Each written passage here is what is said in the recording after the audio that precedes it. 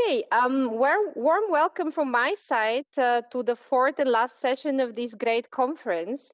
I'm pleased to moderate the panel on financial literacy, COVID. And I would like to introduce to you my panelists and the topic of financial literacy, the different gender aspects, and the potential impact of it, how to build personal resilience in times of crisis like COVID-19 have been recently. One of the few topics we would like to discuss today is how financial literacy can improve the well-being of the population.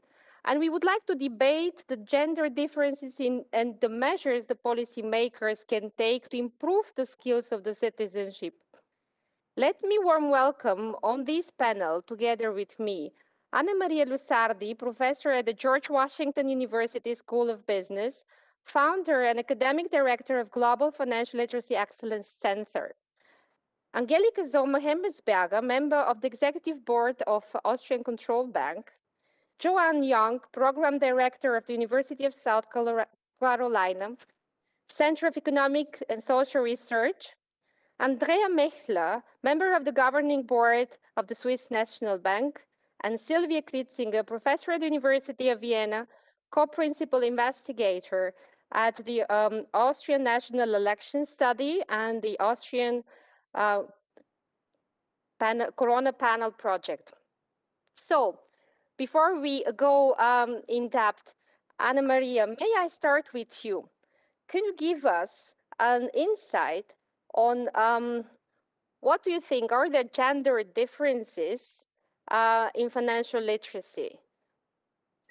Thank you very much, Petia. Let me just start by saying it's very exciting to be here today at the conference. I have tried to also attend some of the previous panel, and this is an amazing group of people. So very happy to be here today and talk about the research. I have prepared a short presentation, so let me start sharing it so it is easier to describe some of the points I am going to make. And I know this is a short presentation, but I want to make three important points. One is that there is a stubborn and persistent gender difference in financial literacy. And this is what I am going to document today using the most recent data we have collected in January 2021. The second, and very much related to what you were saying earlier, is that financial literacy matters, and therefore the gender gap matters. Financial literacy is linked to financial well-being, and that's why we need to worry when we see that there is this gender gap in financial literacy. And third, these gaps start early as 15 years old. And this is why this data has implication for the policy and programs we can put in place to start addressing this gender gap. So let me start showing some of the data. Since 2017, we have been collecting each year some information on knowledge on personal finance, which includes, by the way, knowledge of inflation and includes some of the major and most basic concepts that we all need today to make financial decisions. And let me document right away that in the most recent survey, yet again, we find this gender difference in financial literacy. In other words, women know less than men, and in this particularly data set, they are able to answer less than half of the personal finance questions that we have asked. We have as many as 28 questions. And so when we look at the distribution also, we found that women, 1 in 4, is not even able to answer 7 of these questions. So there is a gender gap, and there is a large group of women which have little financial knowledge. And let me show you a striking result when we look deeper at the data. There are 8 topics that we cover in this personal finance index, and there is a gender difference in each single topic. In other words, when considering topics like debt, inflation, risk diversification, women know less than men in each single topic. And unfortunately, knowledge is particularly low in the topics that are most important during a pandemic: comprehending risk, insuring, investing. Now, why is it that women know less? Is it because they get these questions wrong? Let me say that the way we design the questions, there are multiple choices. So women have a correct answer to the question, a set of incorrect answers, and they can also say, I do not know. And so when we zoom in the way in which women answer the question, in this survey, again, we confirm what has been a finding in many other studies, which is that disproportionately, women answer with, I do not know, to the questions. So it's not that women do not know perhaps this concept, but they are not sure 100% about this concept. And the knowledge is particularly low, again, in these topics that are so important now: investing, insuring, comprehending risk. So it's not just a matter of knowledge when it comes to women, it's also a matter of confidence. And I know this because in another paper, we were able to actually take away this do not know option, and we forced women to answer. And when we did so, we did see that women were able actually to answer correctly. So women know more than they think they know, but when we asked them how confident they are on their answer, they said they were not confident, even for relatively simple questions. So it is a matter of knowledge, but also confidence. And that's an important kind of fact I would like to highlight from the data. But coming to the second point, it matters. When we look at, for example, indicator of financial well-being, we find that women are financially less secure, less well than men on almost every indicators of financial well-being. So, for example, women have more difficulty making ends meet. They cannot pay the bills on time. They lack emergency savings. They are not able to face an unexpected shock of $2,000 if something unexpected would happen, and that prevents them from addressing financial priorities. And most importantly, there is a link to financial literacy in every single indicators. In other words, women which know more, they are less likely to suffer from these problems. So women which are more financially literate are more likely to be able to make ends meet. They can pay in full. They are less likely to be financially fragile. And these findings holds true if I account for all of the characteristics of women. So it's not because the women who are financially literate have higher income, higher educations, and other characteristics. You know, financial literacy has an effect above and beyond, for example, the effect just on education.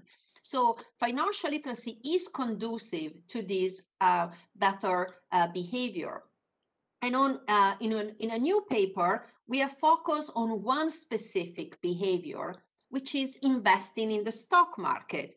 And we focus on that because it is quintessential what we think about when we think of finance, right? It's investing in the stock market.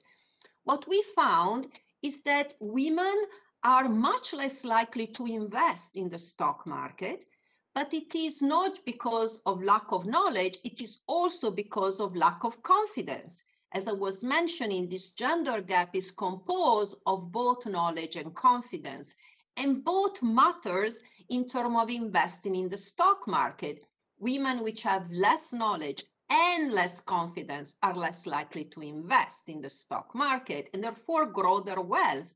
We call this paper Fearless Woman because we were, of course, inspired by Fearless Girl, this statue that was put across from the Raging Bull in Wall Street. And it is interesting that they put a girl, not a woman, in front of the Raging Bull. And they are right, because these gender differences start as early as 15.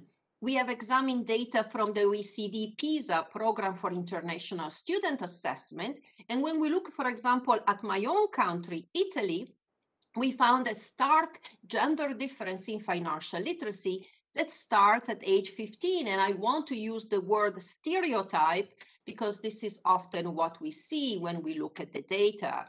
And so this is why I think as we look at potential policy and program implication for this research, we have to think of how we can promote indeed more knowledge and confidence among girls starting as early as possible. And I would like to end with the fact that more recently, we started and the government started a financial education committee. It has started in 2017, and our focus has been in particularly on the young and more recently on women. And I'm actually showing the picture here where before the pandemic, we could meet with the President of the Republic, President Mattarella, and explain the work that we have been doing. I want to end by saying that focusing on vulnerable groups like women and investing in financial education will be the road to the recovery from this pandemic. Thank you very much. Thank you, Annamaria. That was really very interesting insight. And I would like to pick up on one of your statements about the fearless woman and come to Angelika with the question on it. Angelika, we have heard about the fearless woman and the lack of confidence in the financial decisions of women. And you are in your position on the board of one of the biggest financial institutions in Austria. How do you see that? Is there evidence which you see in that direction or see differently? No, actually, I do see it quite similar to Annamaria, because we did a study also in January. So I think we've got quite recent data as well, and it seems that everything that Annamaria just said is confirmed. So maybe I would like to touch in my short presentation on 2 points. And yes, thank you very much, Katharina. Maybe go to the next one. I've got 2 points. The one is investing in the stock markets, just as Annamaria just said. And the second is developing a national financial literacy strategy in Austria. So I think Italy and Austria are doing quite the same things, or we're doing things similarly. And let's compare notes maybe after the presentations, what comes out. So maybe for the first point, investing in the stock market. This is a survey that was commissioned by the Austrian Aktienforum in January this year. And it was a telephone and online survey with about 1,000 respondents. So just for the size of the panel. And if we come to the next slide, please. One of the questions that was asked was about the forms of investment. And the focus that I want to put on is less on the types of investment, but rather that there is a gender difference. Because you see the dark blue is the answers of the male respondents, and the lighter blue, the lower line, is that of the women.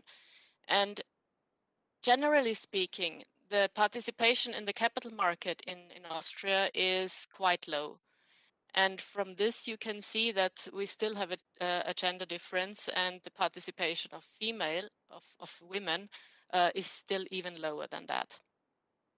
If we go to the next slide, and that's something that basically echoes what Annamaria said. So how do you rate the knowledge about investing in the stock exchange? And you can clearly see that women are much less confident than men are. So we've got like 15, on the bottom right hand side, if you've got 59% of the women say they're not good at all concerning the knowledge. And that's, for me, it's kind of shocking, but it's I think it gives us some thing to do, and financial literacy and financial education is definitely the thing that we can come up with. But I think the general point is you can see men are much more confident. They are much they rate their knowledge a lot higher than women do. On the next slide, we asked, to what extent do statements about participating in the stock market apply to you?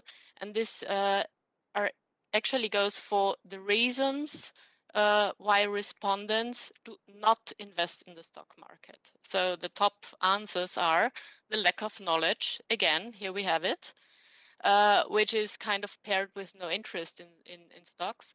And then I would say the second and the third reason for not investing is, well, the personal wealth is too small and fear of high losses. And the other is confidence again. It's fear of picking the wrong stocks, it's fear of high losses, it's no feeling for risk and return, and no trust in stock markets, which for me goes back to a lack of knowledge. Because if you know how things work, you feel more confident and you feel more familiar with things. And so you can act a lot better. Then one slide, the next one, and actually the one after that as well, go to the reasons, or what has COVID changed in the perception of the stock market. And there you can see that actually the perception of men to go more positive, that's the dark green section in the line, is a lot stronger than the one from the women. And in generally, I would say that I can also echo what Annamaria said with the I do not know answer, because you see on the bottom right hand side the I do not know answer from the women. How has this, the view of the stock market changed is quite evident with 25% of the respondents answering like that. How has investing and savior behavior changed because of the pandemic? And I think that's something that we have seen quite, which is not only in Austria, but I think that's quite a global phenomenon, that savings and has increased a lot. And here you can see quite a disparity between women and men. At least in the Austrian survey, that's what came out. So that every second woman saves more and spends less money, and every third man from the respondent. And otherwise, I think it's because of the pandemic and all the shops being closed and no possibilities for tourism or all the restaurants. I think it was a lot harder to spend the money, and that's why more went into savings. So the key findings from this study for me regarding gender-related differences, because that was the only thing that I really picked out from the study, it has a lot more other questions, is that there are significant differences regarding investments in stocks and funds between men and women.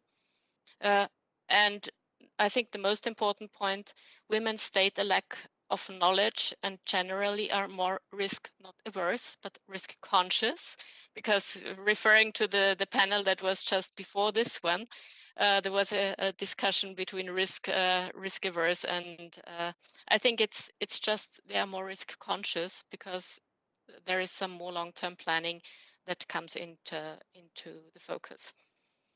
And I think Corona has led to an enormous increase in savings, in savings behavior among the women. I think that's another point.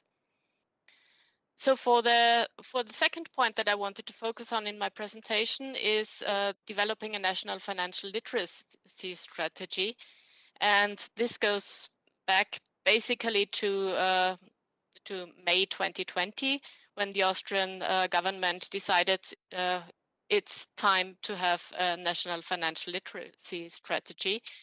And there are actually two studies for that. One is based on the question, where does Austria stand internationally, so compared to other countries? And actually, we didn't come out that bad, but there is still a lot of room to improve.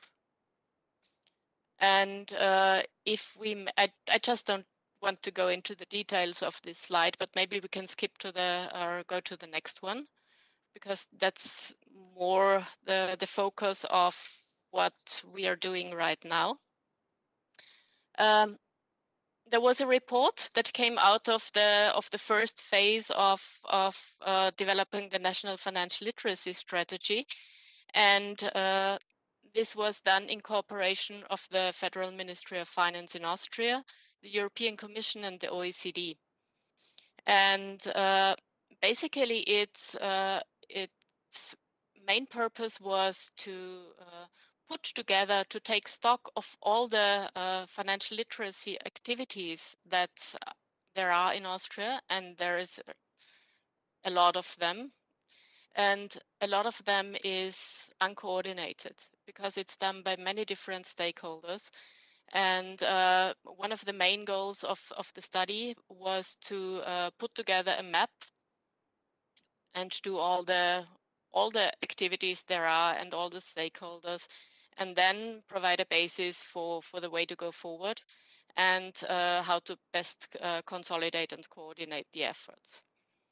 So the key findings from this report was, so build on stakeholder involvement for an effective and efficient coordination. So it's pool your resources and don't invent the wheel like it was said every time and like it was also said before. It makes sense to target the audiences based on evidence and policy priorities. Basically, at the moment, a lot of financial education is targeted at young people from beginning from the school. And once the person leaves school, there is hardly anything afterwards. So it makes sense to target the different groups separately and specifically, and also target women specifically, because that's something that was evident in all the surveys and studies, and that women are less strong in financial literacy than men are. Let's put it this way. There might also be the issue of addressing the general population through a comprehensive approach. So heighten the awareness of this topic, and address all the areas that underpin financial well-being, which means coming from budgeting to spending to saving to taking out loans to knowing what you're doing. So I think it's very much the whole range of topics that should be covered. And the last point that's on there, encourage research and program evaluation, means that if you want to evaluate, which is highly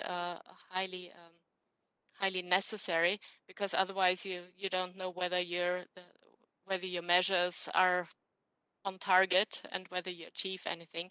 I think for that there has to be some structure and there has to be a common definition, and I think that makes it much easier to prove what you're doing.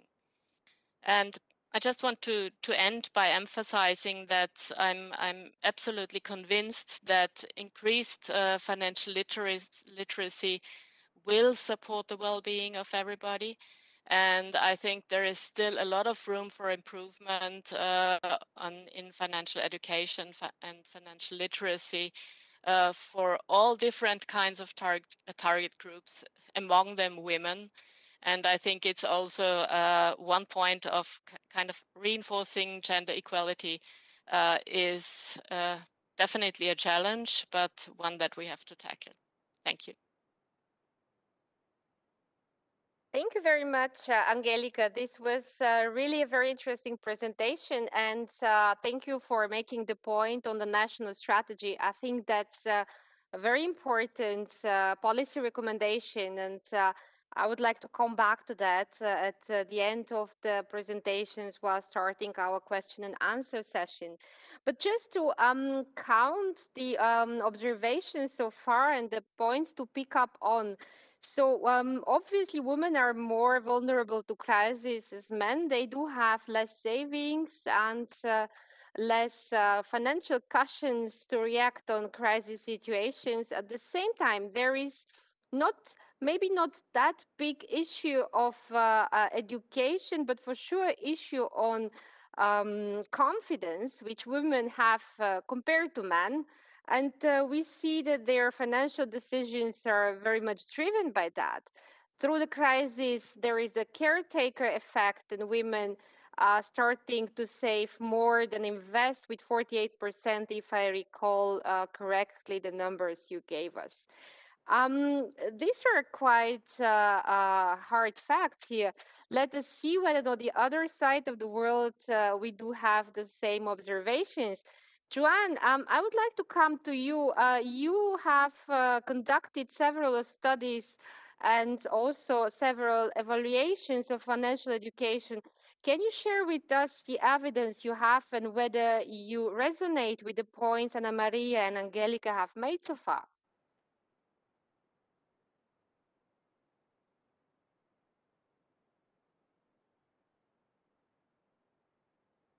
Joanne, I guess we have your mic is not on. That's the favorite word of the year. Please unmute.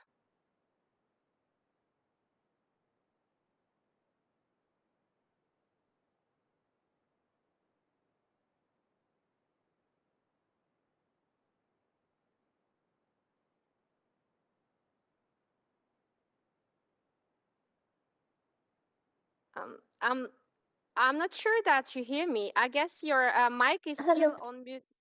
Yeah, you hear me. Perfect. Hi, Petia. I'm so sorry. We had a little bit of a trouble with the internet here. I'm so sorry. That is the nature of the modern world today. My apologies. Can you see the screen? Am I able to actually share the screen? Yes. Thank you so much. Just give me a second. Thank you for having me today. And as you did mention, I'm speaking to you today from Singapore. I'm with the University of Southern California, but I have been based here in Asia for the last few years doing evaluations of financial education programs. And I wanted to say that a lot of what I will be speaking about in the next 10 minutes absolutely resonates perfectly with what we've heard in the sessions before, as well as with the observations with the panelists before me. I want to echo very much that we see the same trends here in Asia that we see in Europe and elsewhere, where the gender gap for men and women remains, unfortunately, very challenging, despite a lot of the demographic changes and progress that we've seen in other areas. I want to start by sharing some of these observations, but also talking about some of the insights that we have from specific programs that we've evaluated, and maybe speak a little bit about how financial education really helps to bridge the gender gap, but a consciousness of how this works perhaps specifically for women and the social context of women is so important to making it really work. And so what I'd like to first share is, if we look at, coming back, I think, to what Anna said, is really to reflect again that when we look at young people, and these are the PISA results that Annamaria referenced in her talk, really we see that this gap in financial literacy emerges very early on. But what's very, very striking is that when we look at the unconditional differences in financial literacy between girls and boys across all of these countries around the world, we actually don't see that much of a difference at age 15. But when we take into account the fact that one of the things girls do at this age is they are much more competent at reading and comprehension, and in some areas a little bit plus and minus with respect to mathematics, when we take into account girls' inherent abilities, then we see that gap start to emerge. So conditional on the fact that girls are as competent or more competent than boys, they still in the area of finance itself appear to be behind. And so it doesn't seem to be tied to our core capabilities on the skills of mathematics and language, but something related to our exposure to the field of finance that again starts at the age of 15 or before. And what that means again very much is that financial education, specifically outside the curriculum of reading and writing, is something that needs to be started at a very early age because these exposures are not happening in the schools. But on that foundation of financial education, coming back, I think, to the other observation, is that very often we have a good idea of how to start within the school system because there's a structure, but once girls and boys leave school, that landscape becomes very empty. And so engaging with financial education for adults has been very challenging. And one of the things that we've talked a lot about is how we can do this through the workplace. But we also know that the workplace is not an equal environment. And one of the great challenges that we face is what do we do in the community setting for older women for whom this gap has been enshrined for their entire lifetimes and for whom the social setting in which they work has been stacked against them for literally generations. And very often, again, this has been the massive challenge for us because we feel that something must be done, but it's not an easy path forward. And so what I'd like to talk about today, actually, is how we've dealt with this in Singapore in a program of that we have been studying that seems very promising, and the approach that has been taken to address this. So Singapore, in many ways, is a country that is a model for states of education. Our PISA scores are legendarily very high. We have actually perfect gender balance in the high school age. But when we look at older women, we find actually that the disparity in education and financial literacy actually is as strong as any other country. And when we look at men and women in the S&P Financial Literacy Survey, 67% of men are financially literate and only just over half of women. This is not only a striking gap in and of itself, but it is 3 times the global average. Now, again, it's very challenging for us because Singapore is a very small country, but at the same time, these are women who are, a lot of the women that we speak of here are older, they're already out of the labor force. It's not as if there's an easy way for us to reach them through an employment-based program. And as been mentioned, community education is very challenging. So the program that I want to share with you a little bit about today, and these results again are very new. We literally, I think, just completed this paper, is a program that was developed by a local foundation, the South Foundation, using a curriculum from the City Foundation. And it's a 12-week program for older women in particular. And the very striking thing I would like to tell you about this program was that it was run 10 years ago. This program began in 2008. It brought women in community centers together in small groups. And in those groups, they would learn not just the basics of finance, but they would also learn social skills. They would learn negotiation skills. They would conversation skills about how to talk to a financial advisor. And very importantly, how to talk to their own family members about finance. And one of the striking things I once heard Annamaria Lusardi say many years ago, among the many striking things she has said is, what do we expect from a 1-hour program, or even a 1-week program? Why do we expect that to transform people's lives? Is that too much for us to ask? And what's the sustainability of financial education programs? And that was a question we wanted to ask from this 12-week program. We had early evaluations from this program that showed that women that came through it were very positively inclined. They were making financial plans. They had gone to try to change their behavior. But the very ambitious thing that we wanted to ask was, if we go back to them 10 years later with a rigorous study, will we see effects? And more importantly, if we go back to them now during the COVID pandemic, what will we learn about whether or not this program affected their resilience? And so we went back to the 1,200 women who were enrolled in this program, and we contacted randomly 200 of them, and we found a matched comparison from women who had gone through other programs, other community-based programs. And we matched them on demographics, and we asked them the same questions about their financial behavior and their financial knowledge. And this is what we found. In the group of women who had financial education, again, 10 years ago, we found that they were much more likely on the very famous Lusardi and Mitchell questions to do better. They were more likely to understand interest compounding, they were slightly more likely to understand inflation, and they were less likely to say, I don't know. When we asked them qualitatively as well what they took away from the program, some of them said, well, we can't remember the specifics, but we remember concepts. So for example, they were able to describe insurance as an umbrella. Even if they couldn't describe the specifics of an insurance policy, they had a very clear understanding of conceptually what that meant.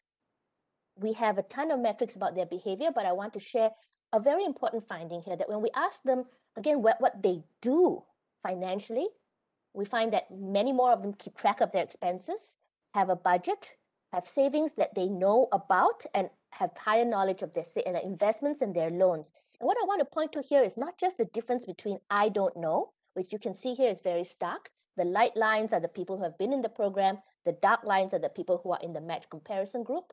The people who are in the match comparison group are much more likely to say, I don't know, about keeping track of their expenses and knowing the value of their own financial assets.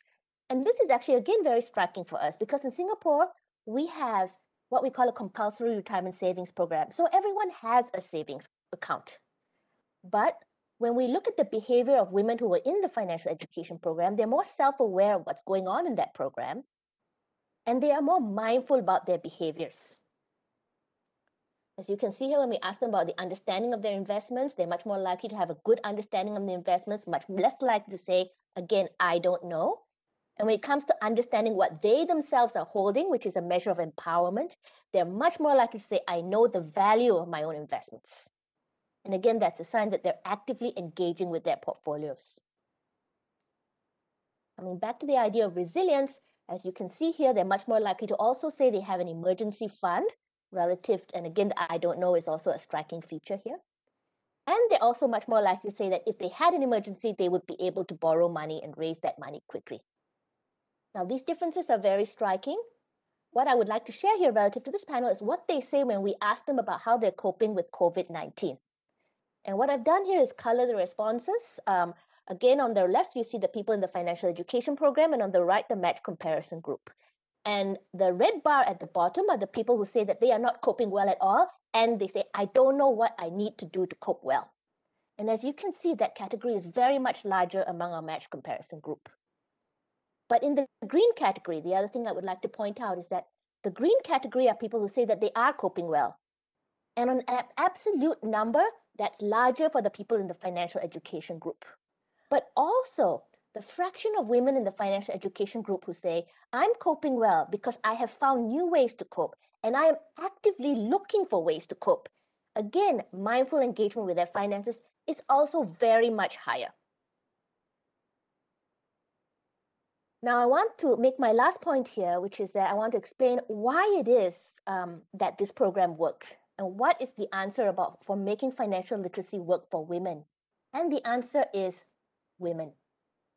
So when we went back to the study, this was a mixed method study. So we did the survey, we did the match analysis, and then we also did very in-depth focus groups and discussion groups. And what women told us was that the thing that made this program last was that it was not 12 weeks 10 years ago. That the women who went through this 12-week program continued to interact with each other. And the program encouraged this by having alumni meetings. And then most of these women formed WhatsApp groups. And they would say to us that in their normal peer groups, they were embarrassed to talk about money. Even within their families, they couldn't speak about money. But that this program gave them a peer group within whom any question about finance was open. They could discuss freely and frankly, and they had a continuous stream of self-education for 10 years. And that they felt, again, coming back to this question of fearless girl, they felt fearless within those groups to talk about finance, something that in an Asian context, and I believe in other contexts as well, is often not a topic of public discussion. And so for them, the key ingredient they reiterated to us was not that the curriculum was amazing or was that it was top quality or they really learned financial concepts to be a wizard of portfolio manipulation. It was that it gave them these tools to interact socially on finance and to educate themselves on an ongoing basis about finance. And I'd also just like to finish off by saying that it's absolutely true. I want to reinforce again the idea that not only is the social function so important for women in learning and continuing to grapple with finance, that when we educate women, they also give back. And what we can see is that women who go through our programs are much more likely to be asked to be a caregiver for another family member. So when we build up the financial stability of women, we also create a stronger safety net for their families and for society.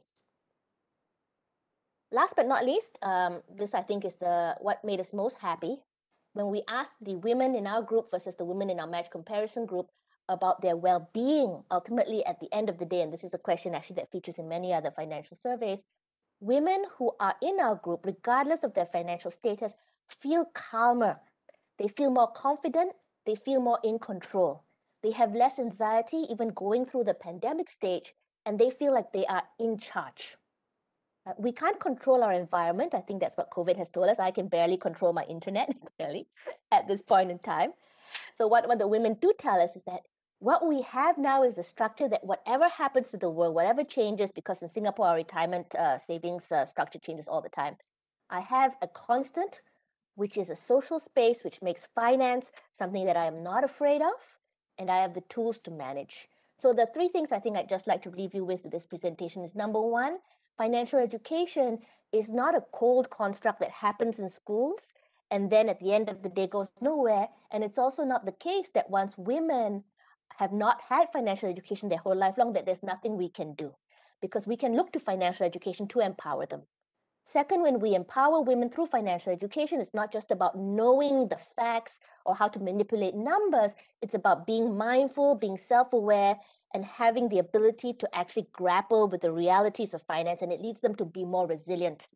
And the last but not least, I really want to sort of come back to the idea that finance, again, for women, they learn better when it is connected to their social environment in a very crucial way, and they give back in a very social way.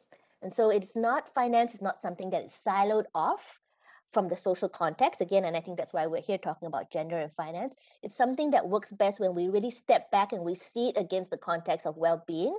But financial education can work, it does work, and I'm very excited actually with these results. We are actually going to be studying how to bring this program to other countries as well.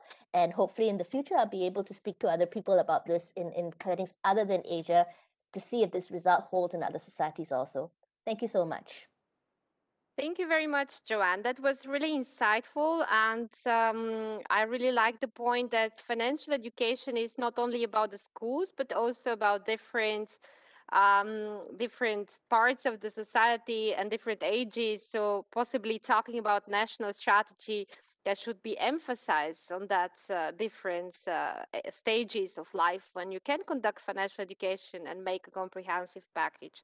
But coming further in that discussion, I would like to pick up on your statement that women who are financially literate, they evaluate differently their economic situation, they can track better their expenses and know better what are their savings about. And come to Andréa and ask her, Andréa, from the perspective of a central bank, do you see evidence that there are gender differences on the economic perception and in particularly on the COVID crisis as such? Let me unmute myself. Thank you very much. I'll be happy to answer this question. I must say, what I have heard in Joanne, this is just amazing, because I've been thinking, and you'll see I'll come to some of the similar results that Angelika and Annamaria have found, that in the end, a lot of it is about confidence gap.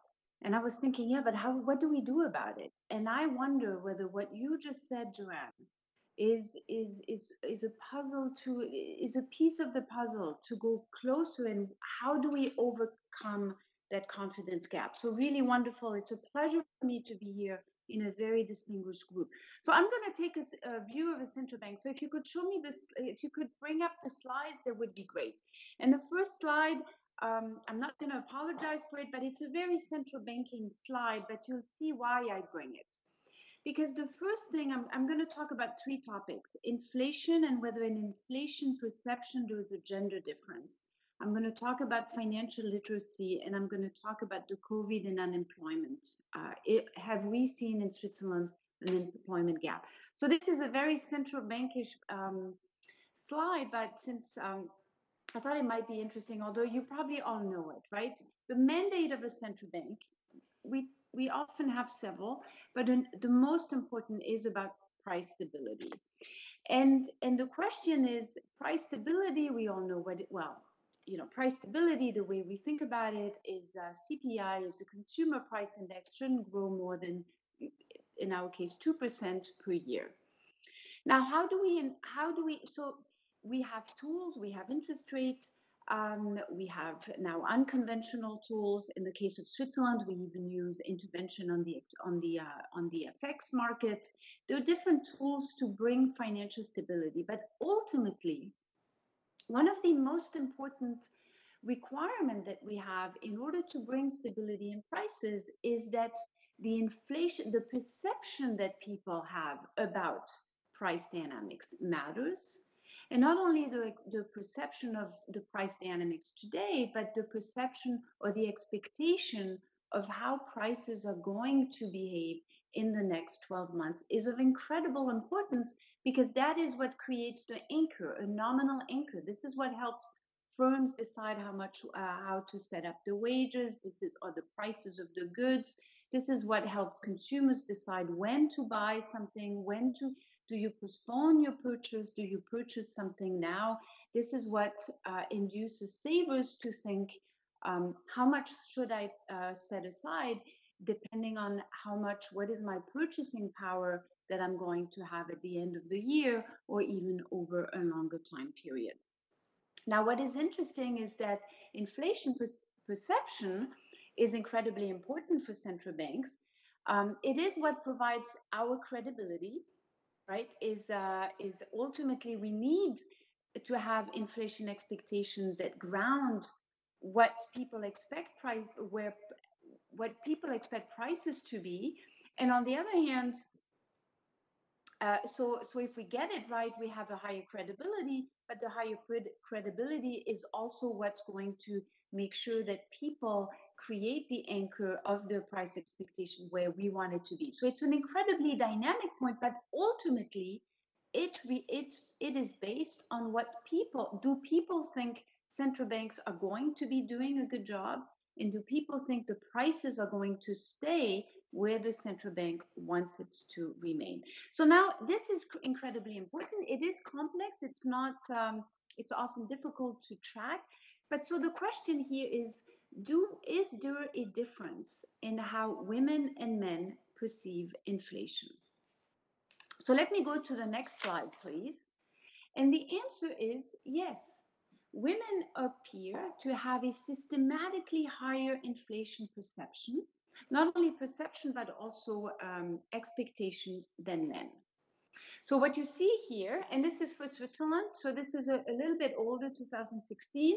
What we see here is that on the first set of the first columns is you see that that perception, the way people perceive inflation to be today is higher than what they expect inflation to be in 12 months. So there seems to be, the prices today seem to be slightly higher than yesterday, but overall, over a 12-month period or even a two-year period, then they do expect inflation, but to be a little bit lower. Now, what is interesting is how does that difference between the perception of inflation of the price dynamics today and the expectation of how this dynamics is going to evolve over time is different between men and women. And this is what I show in the following two bar charts. So you see in both cases, women perceive and expect inflation dynamics to be higher. And now the difference, and why is that? And that is when it becomes difficult. So there's several explanations. One is shopping habits, is that women tend to do the grocery shopping, and women tend to do more of the shopping on the prices which are picked up in inflation. And so they may be, and that's one interpretation, overly sensitive or more sensitive to price changes than men. They may also have to deal with tighter budgets. They have to put the budget together. So a slight change even in the price of milk may have really a direct impact where they say, oh no, goods are really more expensive today than they were yesterday. Another reason is that women may buy different types of goods. As I say, usually it's more grocery shopping, whereas men may buy more, historically talking, and this is about Switzerland, the bigger items. Men tend to buy the bigger items, and there the difference in prices is lower, and in the bigger items you have the quality characteristics that come into place. It may cost more to buy a car or electrical appliance, but at least, or a computer, but you get a higher quality for it, and therefore it doesn't feel to be that much more expensive. But the thing is that when you look when you look closer into it, it's not that clear. Why? because they've tried to differentiate. Do we see the same type of gap if we differentiate single female households and single male households? So where the men have to do just as much grocery shopping as the women, and there the gap seems to disappear. Another thing that has been done is to differentiate periods where food prices were stable, where food prices were low and stable, and there the gap, there the gap stayed. So it was very clear that the gap remains for women and men. Now, going further, so there was many questions, different ways of looking at it. But there I come back to the same explanation that we've had. All of this, you could find a gap in these different things, but the gap totally disappeared once you took into account financial literacy. Once financial economic literacy was controlled for, the gap completely disappeared. So let me go one slide further, please. So this is why, and this is just, so this might be good for the discussion later on. What do we do about financial literacy? So just as a little feedback, so we do not have in Switzerland a national financial literacy strategy, but the SNB has launched since 2007 a program of financial literacy. And it is a program that it's called Economics. It's web-based. It's done in 3 languages. In fact, the programs can be downloaded in 4 languages because, as you know, in Switzerland, we have 3 official languages, German, English, and Italian. And we also have most courses, most material also available in English. And the target group are the young adults. So it's 15 to 20 years old. It's just pre-university, and it's kind of it's the upper secondary level, not necessarily the ones who are going to university, but all of the other ones, including the ones who do apprenticeship and so on. And it is done in a more playful way. It's a lot of educational games, it's simulation, it's case studies, and it is really used. And the idea is to have this material that can be online, it can be also paper-based, and that is basically supporting the teachers of economics and humanities to provide interesting material to the students to engage them in this kind of subjects. So it offers about 100 teaching units. I mentioned it in different languages. Now, we do not, in those programs, we do not focus on girls or women. But it is interesting, sometimes we do see changes. So if the game theory, gaming in general, you'll see there's a gender difference in the interest. But the idea is to have it really open for everybody. Let me now, so this is a program we've had 2007. The SNB, it's fully funded by the central bank. It is open for the teachers, but we do not control necessarily what is on there. So we have people. It's run at a hands-on. We discuss, we provide, we help to provide new topics, but it's also run independently. So let me see what happens to literacy gap in Switzerland. So let's go to the next slide. So, and here I find exactly the same result that we've had in the previous presentation. Here it's done in a much more simpler way, and it's based on different papers, empirical papers. I'm just showing the key results. And the key results is, if you look at the standard big 3 questions on financial literacy, you see a big difference between men and women. But most of this difference completely disappears once you take out the do not know or refuse. And this is why we come to the same conclusion. Half of the literacy gap is not a financial literacy gap, it is a confidence gap.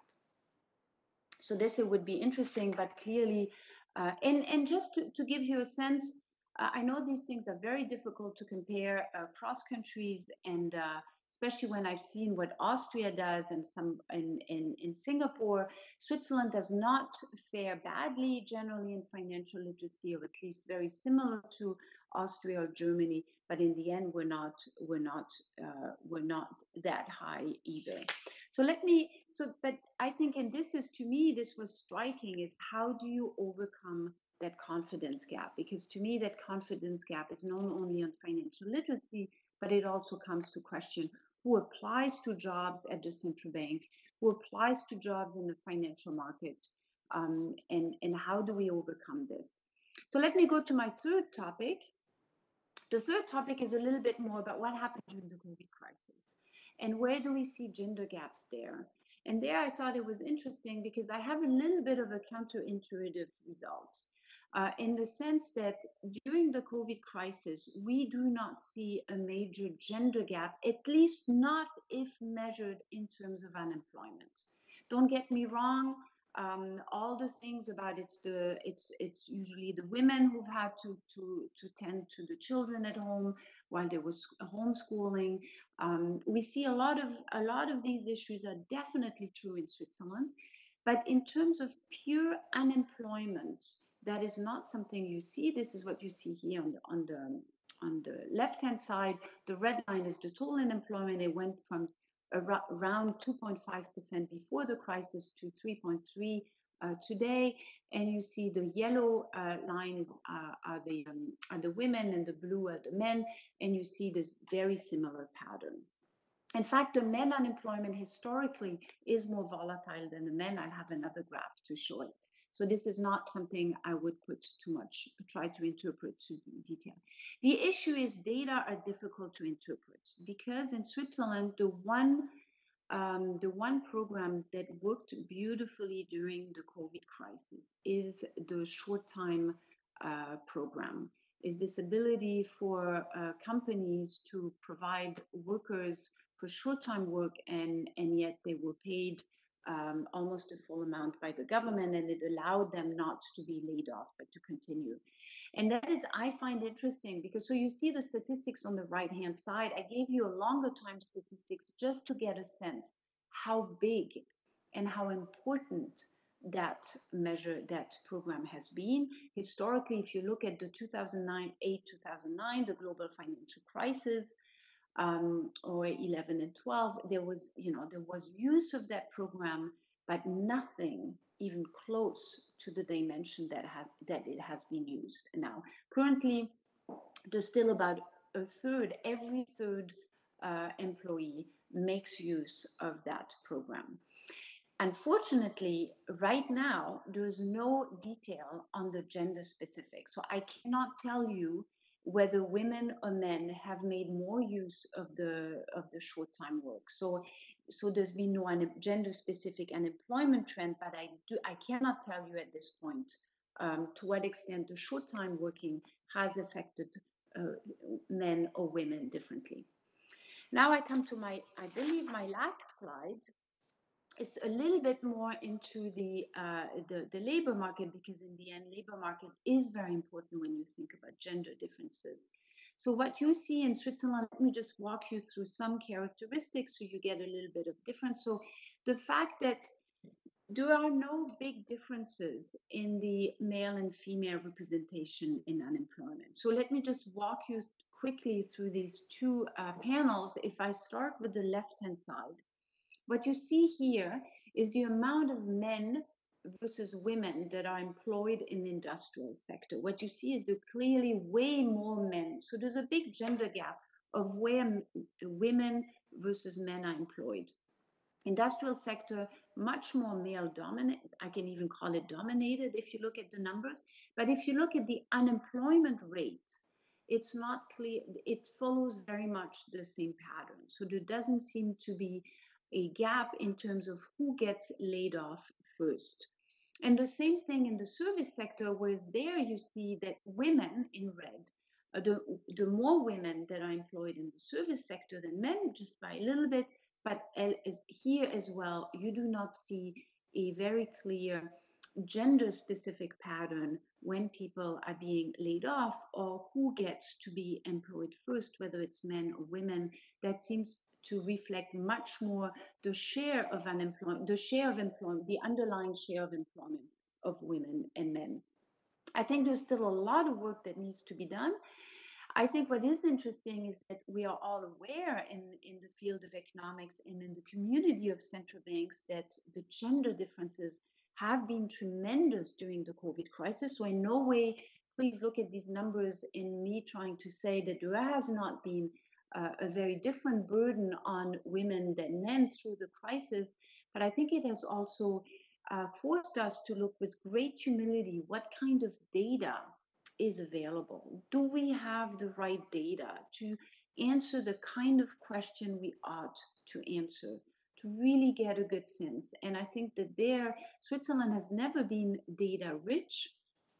But I think even looking at it from this perspective, very quickly you come to some limitation in terms of available data. Now, publicly available data doesn't mean it's not available, and it doesn't mean it will be. I'm in confidence it will eventually be used also in the academic world.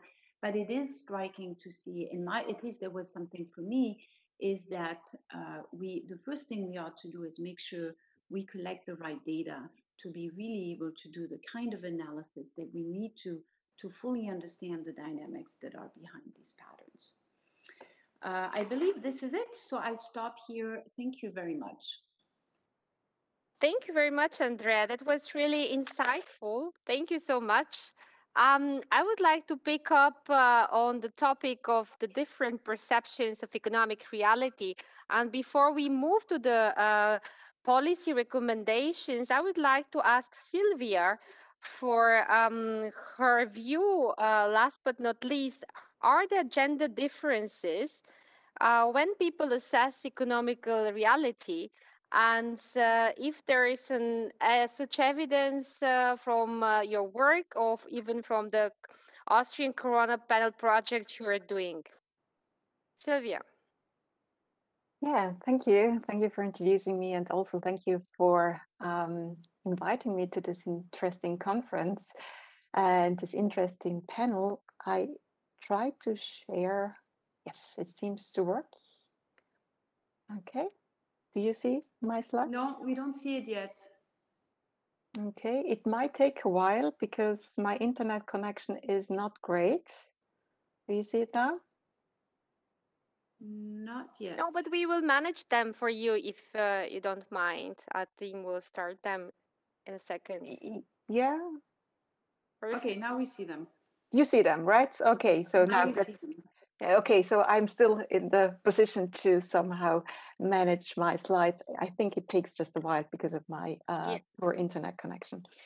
Well, I should probably start by saying that I'm not an economist, but actually I'm a political scientist. But I was listening to your presentation with great interest because whatever I'm going to present to you in the next couple of minutes, you will see that there is a lot of overlap from my discipline with your discipline.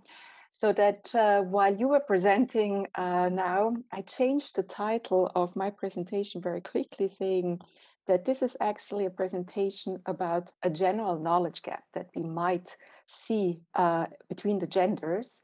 Because what I'm going to tell you about is the knowledge gap when it comes to political literacy, to political knowledge. And you will see that most of the results that I'm going to present to you are almost identical to the results that you obtained when looking into financial literacy.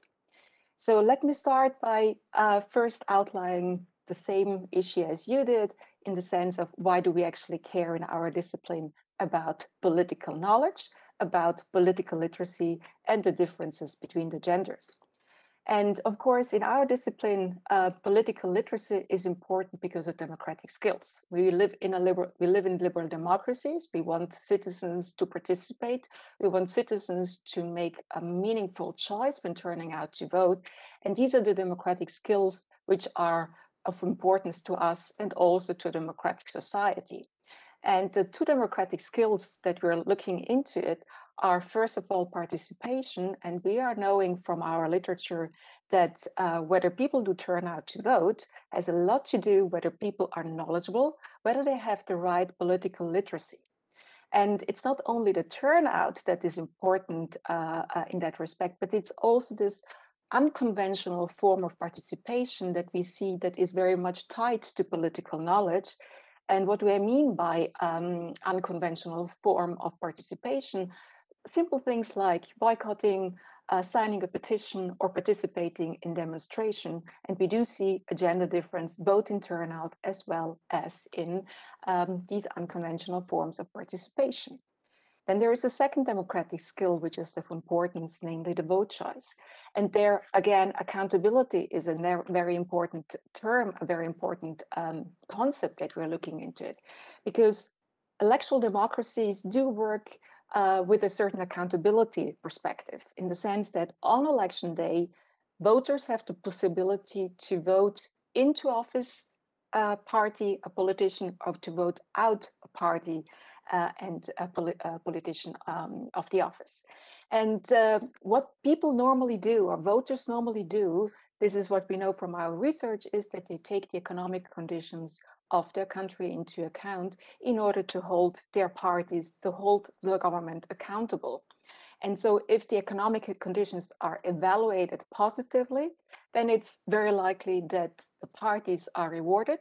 When, however, the economic conditions are evaluated negatively, then they are thrown out of the office. They are punished in the sense that they throw the rascals out. This is how we call it in the literature.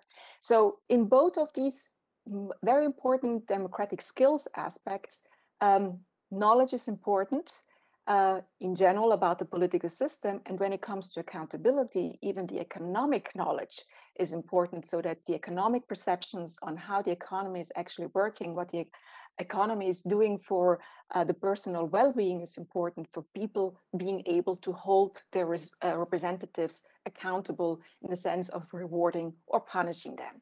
So, as we know that there is a gender gap with regards to these democratic skills, this is then also reflecting negatively on the two important skills that we're looking at.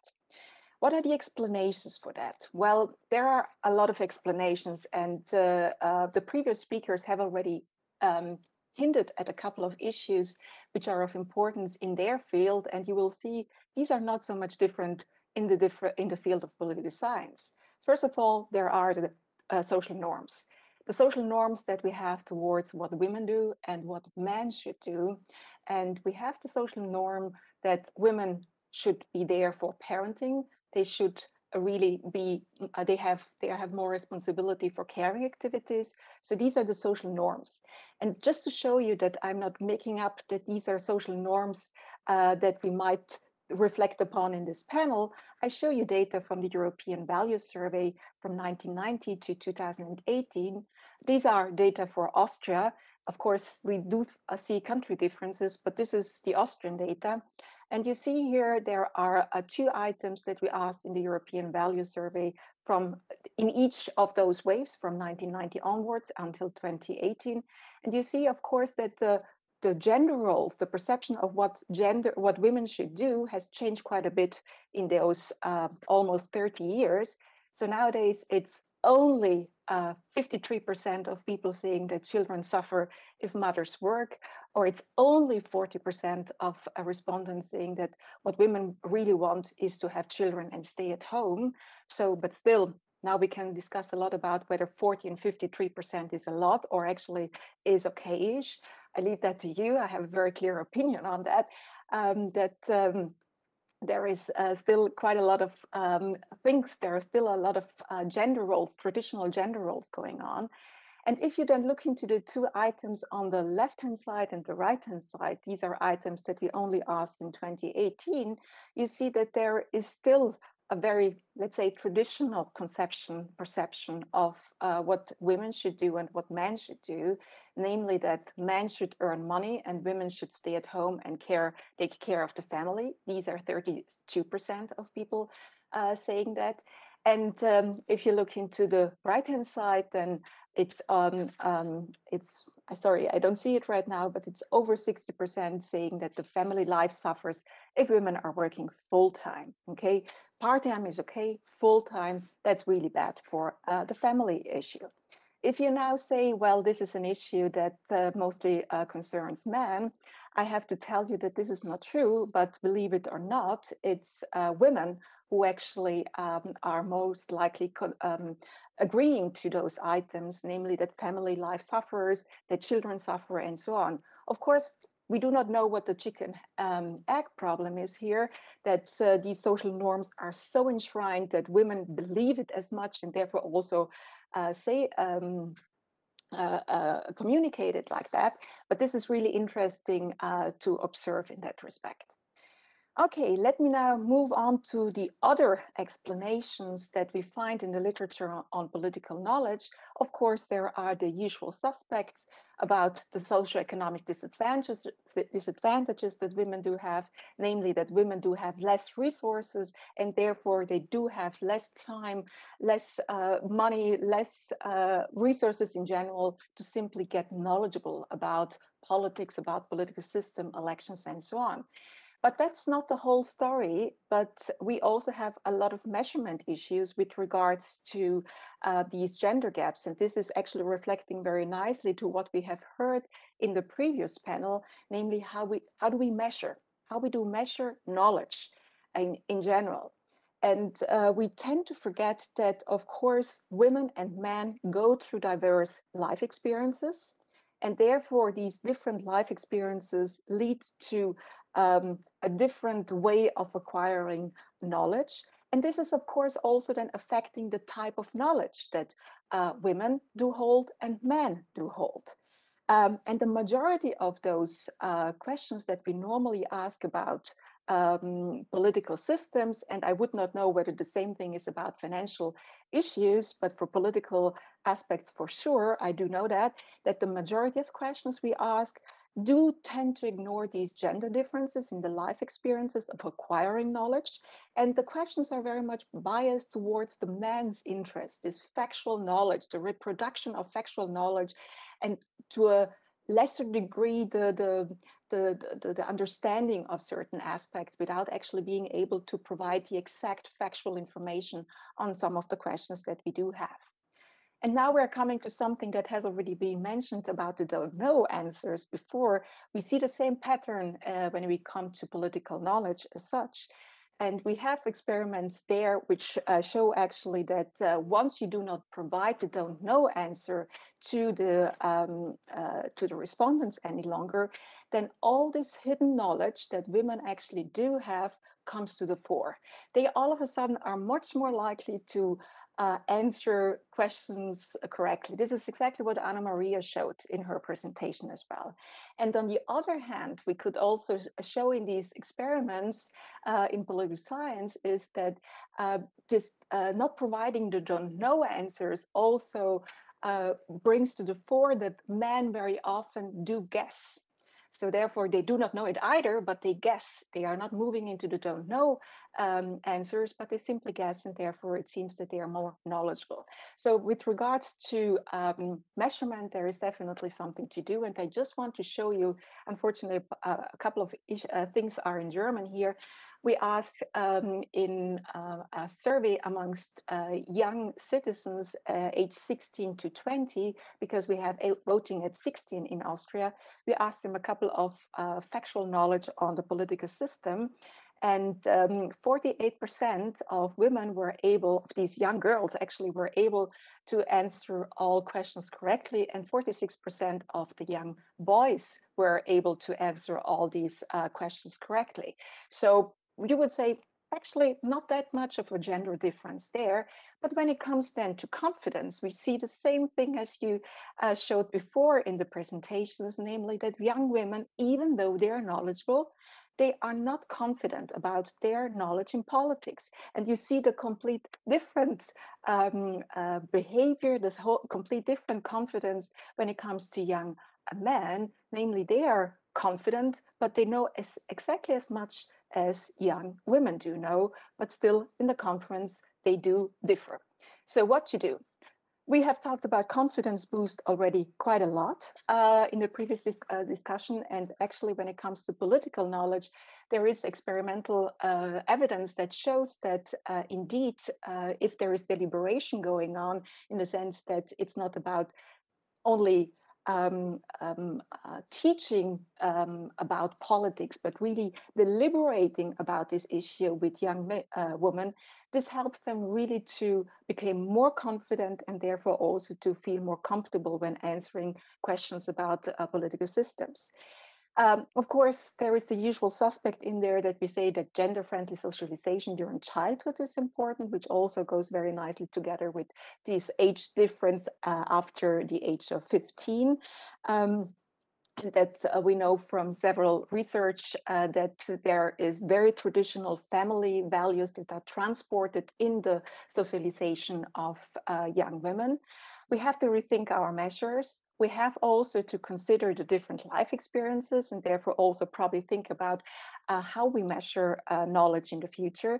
And of course, we also have to reduce socioeconomic disadvantages that are, we know that there are quite a lot of gender differences. And with that, I just wanted to show you one last thing that we collected in the Austrian Corona Panel project, that these socioeconomic disadvantages are really important to tackle, because we asked them, starting from March 2020 to April 2021, how much they feel endangered personally by the economic changes due to COVID, and how much they think that the Austrian economy is endangered by COVID-19. And you see here exactly what fits very nicely to the previous presentation, that women do feel much more economically endangered than men do. And they also see a bigger danger for the entire economic situation in Austria, which probably also explains to a larger extent why their savings have gone up, because they just see themselves to be a much more vulnerable group within the economic society than men are. Okay, with this, I leave it. Thank you for your attention. Looking forward to questions. Thank you very much, Sylvia. That was great. I think for me, that personally brought the topic back to the policy recommendations and what that means by implementing financial literacy measures. So just to summarize, I have learned from the last contributions of Andréa and Sylvia that actually there is also an evidence that women and men, the different genders, perceive economical reality differently, and obviously female citizens overestimate the danger, an economical danger, either inflation or a COVID crisis of the reality they live in.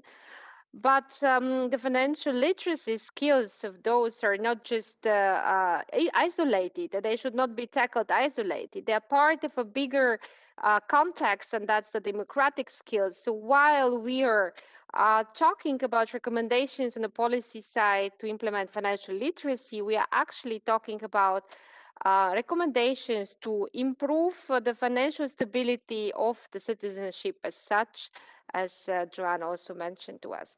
So I will move to the questions. We got also a few meanwhile from the audience, and would like to wrap up by the recommendations to policymakers. One question I got is with full agreement that financial literacy needs to be tackled early, what we can do to bridge the gap today. So how we can accelerate the financial literacy today. Who would like to take that? Annamaria, maybe I give it to you. Yes, thank you very much. I think some countries are leading in this process, and I think it is important and urgent that we have financial literacy in school. And I would like to add it in courses on citizenship. I think we are all talking about, becoming better citizen today. And I think being part of being a good citizen is to understand the economy around you and also to understand the finance around you. So, for example, Portugal made financial literacy mandatory already in 2018, and it is in this citizenship course, and it is across the curriculum. So it's not that people feel like, oh, now we have to not teach other courses. So I think it is important in terms of socialization to start as early as possible. And I also think that if you have it in the school, try to involve also for example, parents and the community. There is this, of course, important African say that it takes a village to teach a young person.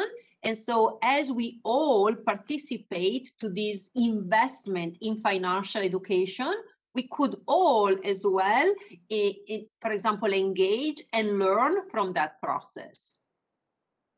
Thank you very much. Thank you. I think the topic of addressing different age groups is evident, and it was mentioned also from Andréa, who said it's a program for the young adults, 15 to 20. In Singapore, Joanne mentioned the program for the already elder women who are out of the workforce and so on. So that is nicely bounding to the next question to Sylvia. There is a question whether there is differences, or whether you have an evidence there is a differences in terms of responses in different age groups, especially younger people, on your studies. Sylvia? Yeah. I tried to unmute myself. Okay. Now it should work. No, it's actually from what I can recall in the studies that I'm aware of, that the response, there are no big differences with regards to response behavior, in the sense that they all use the don't know option to the same extent as younger women use them to the same extent, and older women use them to the same extent. So what we really do see, that once we actually take away the don't know option as a response option, then we see actually the women coming to the fore. But other than that, we do not really see any differences. Thank you. So we can assume that basically education, financial education, and democratic skills education is important on all stages of development. But the main message was to start early, engage the society, engage the family, and try to have a comprehensive view here. Maybe I just go one by one, because we are coming to the end of that discussion. I would like to come then one by one and just ask you which are the critical aspects and success factors to be considered in a national strategy as such. And just to check we get just one, what is the responsibility of the private versus public sector? Are there people outside of the financial system who can help? I think that fits very well together with the recommendation and success factors to a national strategy. So if I can start maybe from you, Joanne, because you have started quite early in Singapore with that development. What is your opinion here? So I think that, and one of the lessons that I am taking away from this panel really is that we really need to change the discourse of financial education from people thinking that it's something that economics and finance is a monopoly over. And I think reframing it more broadly as a citizenship construct and actually as a cultural construct is really important. And that means that we have to take inspiration from all of these other sectors. We know from the COVID pandemic today that a part of the reason that people don't comply with health measures is financial insecurity. So we now know that health and finance are intimately linked. We know that if people do not have secure retirements, this is the huge fiscal threat for any country's government. So individual security is actually a matter of national defense. And a lot of the programming that we have taken lessons from actually is from the health sector. So we have learned how to do these programs about community behavioral change, actually looking at health programs from maternal and child health that have worked really well.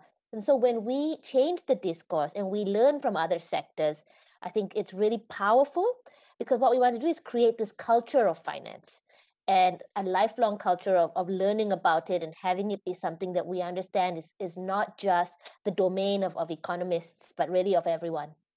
Thank you. Thank you. Angelika, your statement here, what do you think are the critical aspects, success factors, and which is the responsibility of the public versus private sector here? I think one of the major success factor is pooling the resources and cooperating and coordinating, and not everybody going on its own path. I think that's one of the major success factors. And as for public responsibility versus private responsibility, I would think that integrating a financial education, or be it in the form of citizenship education, as you just mentioned, I think it should always be seen in a broader way of life. So it's not just one slice of the cake. And I think that should be the public responsibility to incorporate it in the curricula of the schools, and then also engaging the private stakeholders to come in afterwards. And also, I think empowering the teachers to do so, because it's always also very difficult for the teachers, because they themselves have probably not have a lot of financial education at that point of time. Thank you. Andréa, may I turn back to you and add also, in addition to the question, which are the critical aspects and success factors for a national strategy from your point of view? Although we know that in Switzerland you didn't start it, I think, but still you have quite an evidence of different economical perspectives. And there is also the question in the current situation where we have so much of information accessible on internet, and you have done the evaluation of on online behavior and so on. What are the critical success factors? What do you think public authorities or national banks should do, and what should be taken care by the private sector? Thank you very much for these questions. Look, I'm gonna answer it from a central bank perspective. So there is quite a bit that I agree. Ultimately, it's a holistic approach. What is important, and all central banks have seen it, is one, monetary policy matters. Price stability is a good, is a absolutely fundamental good for everybody, not just men, not, you know, for everybody in all age. But price stability can only be created if people understand what is happening. So financial literacy is very important for central banks, and it has become even more difficult. I don't need to tell you guys, we are in a world with unconventional monetary policy. In Switzerland, we have negative interest rate. That's been very difficult to explain. We need to engage with people. What I have taken, and I'd like to support from today's talk, was very clearly, this knowledge cannot just be taught in classrooms. You cannot just go into a class, and we all know we go to one class and then what? Not for 20 years. It must be part of a constant dialogue.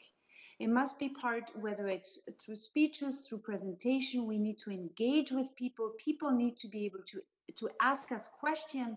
And ultimately, I believe all of us, we need to make it clear that these questions matter for everybody. And we need to make it clear what the link is. Why should people want to understand what central banks do? Because it matters, because it is explainable. And I think we need to do a better job at entering a dialogue. We can do it from our perspective. We've tried to do it with economics. We will continue. We've increased the amount of communication, where, you know, through websites, through social media, through videos, what we do today, nowadays central banks don't only talk in a scripted way. I think all of this matters. Ultimately, it needs to go way beyond central banks, of course. It needs to include the public sector and it needs to include the private sector. But it is about the dialogue. Inspiring. Annamaria, your last statement maybe from the wonderful panel which you did last Wednesday, an experience from Portugal. What do you think are the critical success factors for national strategy here? Yes, thank you very much. I had the opportunity to interview the Minister of Education in Portugal, but let me just say that, repeating some of what the people said, financial literacy has to be part of the ecosystem.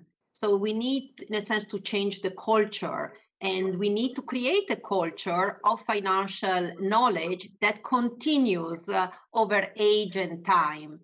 And it's very important that you bring many people together. And I wanted to tell to Andréa, in our financial education committee, we have the central bank, but we also have all of the regulator of the financial markets and of insurance, by the way, and pensions. And we have 4 ministries, not just the Ministry of Finance and the Economy and the Ministry of Education, but also the Ministry of Economic Development and the Ministry of Labor. Just to say how much you need to bring to the table and how much you need that public, also private partnership, because it's so important. And I think everyone can benefit now, in particular now, from having a more informed, more financially literate population. I want to mention 3 initiatives as well that we have done to promote that discourse and that financial education and learning through time. We have a website which is dedicated to improving financial literacy for all. It is called Quello che conta in Italian, which is what matters, but it's also in plain words about counting.